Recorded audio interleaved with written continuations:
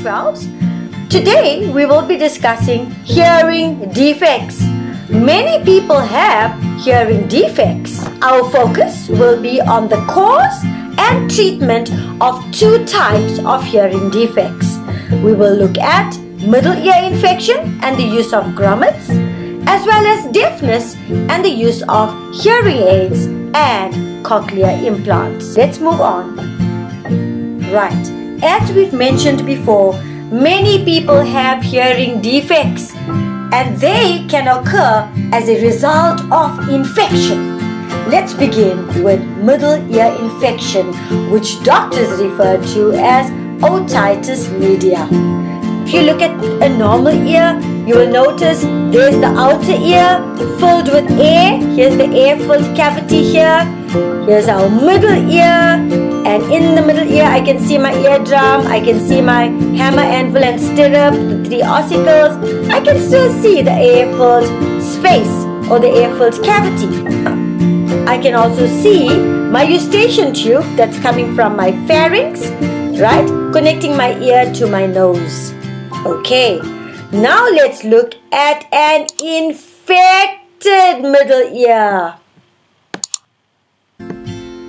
Right? Okay, if you look at an infected middle ear, you will notice there's a lot of redness and there's a lot of swelling there. You can see inflammation, right? Well, this condition in the middle ear is called otitis media or middle ear infection. Now, otitis media is a bacterial or viral infection, and it's very, very common in early childhood. This infection can spread, right, from respiratory areas like our nose and our mouth and our throat. Okay, and from there, from the throat, it gets into the middle ear, right? So there's the eustachian tube, which is our link between our nose and our ears, right? So these viruses and bacteria have entered the tube from the throat or the pharynx. Okay, right. So what's going to happen? We will notice that once the bacteria and the viruses enter from our pharynx into our middle ear, we find that the lining of our middle ear is starting to swell. This swelling in the lining of our middle ear is going to block the eustachian tube, causing a build-up of discharge or fluid or pus, right, in the air-filled cavity of our middle ear.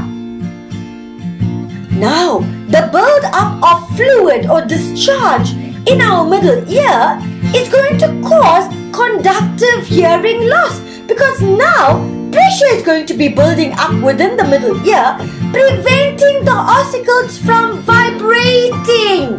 This fluid build-up or this discharge that's building up in the middle ear is also going to put pressure on our eardrum, causing our eardrum to tear, right? And this leads to a lot of pain and inflammation again in the middle ear. And we must remember that damage to a child's hearing will affect the child's speech and language. Well, how do we treat middle ear infections? Let's look at our next slide. Well, how will a doctor treat you if you had to have middle ear infection? He may prescribe a course of antibiotics to help clear your middle ear infection. If antibiotics are not effective, then grommets will be used. What are grommets? Grommets are small metal or plastic tubes that are inserted into your eardrum. What does it do? Well, it will allow air to enter into the middle ear and reduce the build-up of fluid. Here's our tympanic membrane or our eardrum. A small incision or a little cut is made in your eardrum, and then a little metal or plastic tube is inserted into that incision, right, to drain out the fluid. So the grommets are sometimes inserted Why? To bypass the eustachian tube and create another channel now through which air can enter into the middle ear.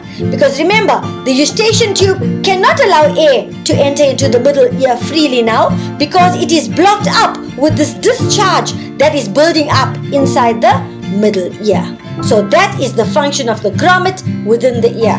The middle ear can be treated with antibiotics. If that doesn't work, a grommet can be inserted into the eardrum of the middle ear to help with the drainage of fluid by allowing more air to enter freely into the middle ear. Right. Another hearing defect that I would like to speak about is hearing loss and deafness. What's the difference between the two? Well, hearing loss is the reduced ability to hear sound, right? They can hear sound but not very well. Deafness, on the other hand, is the complete inability to hear sound. They cannot hear any sound at all. So that's the difference between deafness and hearing loss. Well, let's talk about the causes of hearing loss. Well, the causes of hearing loss can be damage to the inner ear. Now, aging and exposure to very loud noise may cause wear and tear on the hairs of our nerve cells inside the cochlea, the one that sends sound signals to the brain. Now, when these hair cells or nerve cells are damaged or missing, then electrical signals aren't transmitted as efficiently, and then that can result in hearing loss. Then what happens is that higher pitched tones, very loud noises may become muffled to you. It may also become difficult for you to pick out words against any background noise. Another common cause of hearing loss or deafness can be a gradual build-up of earwax. Earwax can block the ear canal and prevent the conduction of sound waves. It can also be due to an infection. For example, what we spoke about now, the middle ear infection, right, could cause hearing loss. And this is due to fluid accumulating or building up in the middle ear, preventing the ossicles from vibrating against one another, transmitting the sound further. This can lead to muffled sounds.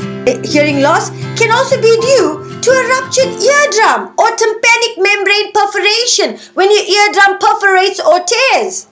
When does this happen? This happens when there's loud blasts of noise, sudden changes in pressure, poking your eardrum with an object, and even infection like the middle ear infection that we spoke about can cause our eardrum to rupture and affect our hearing loss. Let's look at the treatment. Well, how can hearing loss be treated? Number one, it can be treated with medication. Number two, by draining the middle ear. Number three, it can also be treated with hearing aids, right? All of these have been used successfully. What are hearing aids? Well, look at my slide. This is a hearing aid. A hearing aid is a small electronic device that amplifies incoming sound, makes the sound louder for the person who's using it. Okay? Who is using it? Well, a hearing aid is used by patients who are not totally deaf. Let's look at what a hearing aid comprises of. A hearing aid comprises of three main parts. It has a microphone, it has an amplifier, and it has a speaker, right? Those are the three basic parts. What is its function? It helps to amplify or make the sounds louder for the patients using it. Who are the patients using it? The ones who are not totally deaf.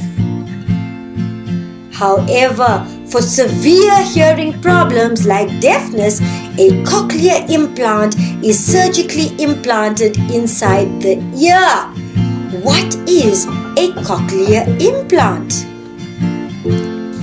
Well, a cochlear implant is an electronic device that artificially stimulates the auditory nerve. It is used by patients with severe deafness.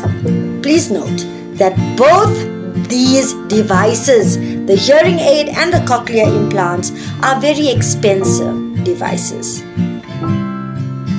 but very useful, because with intense therapy, implants can help young children speak a language and acquire developmental and social skills.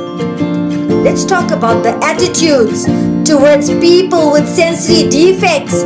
Now, these people are often shunned or disregarded by the community. But the Disability Discrimination Act, DDA, of 1995 aims to end this discrimination and to ensure that disabled people enjoy all human rights on an equal basis with others.